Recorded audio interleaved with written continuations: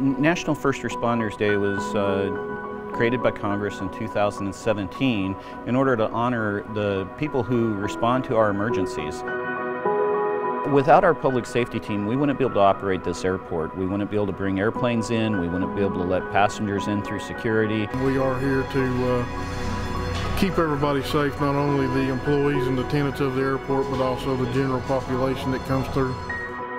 The whole ability to be able to have a vibrant, strong airport that this whole community benefits is relying on our public safety crew. To know that we keep the airport safe for the travelers, it's kind of just a fun job. You know, we have a lot of people in our country who really spend their life being that person who runs into a burning building and comes to help you and is the first person there when you need them. And we just want to take a day to honor them and tell them thank you for all that they do.